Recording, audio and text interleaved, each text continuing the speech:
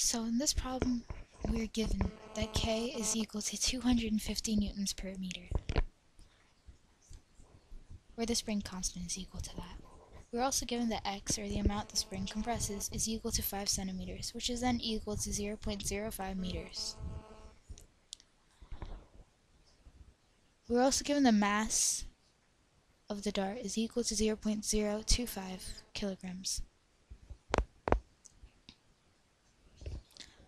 Velocity of the dart is what we are looking for this problem.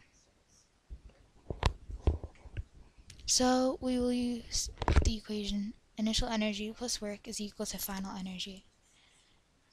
Work is equal to 0 for this problem. So EPE, which is our initial energy, is equal to KE, which is our final energy. So 1/2 kx squared is equal to 1/2 mv squared. Since we have 1/2 on both sides, we can cross that out.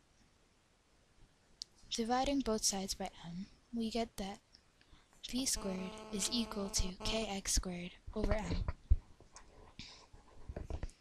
Putting in our numbers, we get that v squared is equal to 250 times 0.05 squared over 0.025.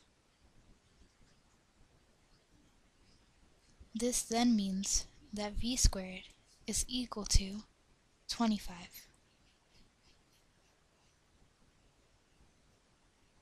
Square rooting both of our sides, we get that v is equal to 5 meters per second for this dart.